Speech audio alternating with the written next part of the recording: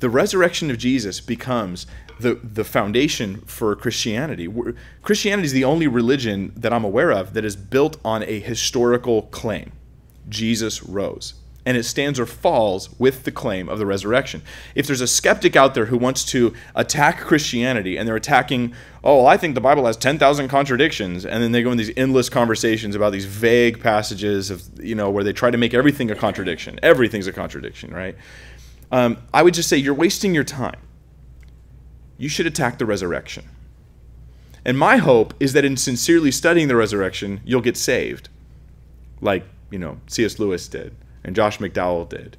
And, you name it. There's a list, as long as my arm, of people who went to attack Christianity and got saved. And you could read their books. Lee Strobel's The Case for Christ. Even recently, there was a guy named J. Warner Wallace, who was a cold case detective for over 30 years. Never lost a case. He was that good. He was called by, I think it was NBC or CBS, one of the news agencies. They called him the evidence whisperer. Because he was so good at looking at this circumstantial evidence and then piecing together what really happened. When he decided to approach the Gospels, he was an atheist for years. He approached the Gospels to look at the historical reliability of the Scriptures and then focus for a portion on the resurrection of Jesus in particular, and he got saved, gave his life to Christ. And he wrote a book called Cold Case Christianity. It's on my I got to read this book list. It's a very, very good book, what I've heard of it, and I'm really looking forward to reading it. So I recommend it if you like. If you like detective stories, then you should read this book, because he includes a whole lot of cool detective stories and things like that. It's well written. It keeps your attention and all that sort of thing. But so many people have been saved through the evidence, It's wonderful. The fact is that Christianity is not just a good moral system. If Jesus is alive, then it's simply true. And he's the way, the truth, and the life, and no one comes to the Father but through him.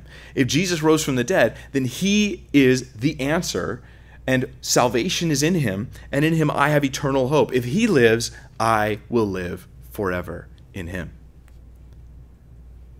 This is huge.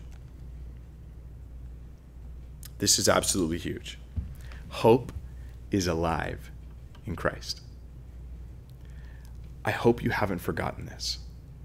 I hope in your life that you're not getting a little distracted, because when we live in a world that is constantly throwing at us media that ignores God and forgets Christ, unless they're using his name as a cuss word, and we're living in a world where we're surrounded with people who oftentimes don't want us to speak of Christ or act out our Christianity in their presence, that sometimes we can sort of be like Lot, where it says that righteous man Lot vexed his soul daily by seeing and hearing those wicked things that they were doing. That we can have our souls vexed. We need to remember our living hope. Christ is alive, and therefore we have a living hope. I'll put it this way. If you have any hope in Christ, you have any hope, even a shred of hope, then you have every hope in Christ, because he's risen. It's an all or nothing thing. There's no halfway. Jesus either saves you completely or not at all.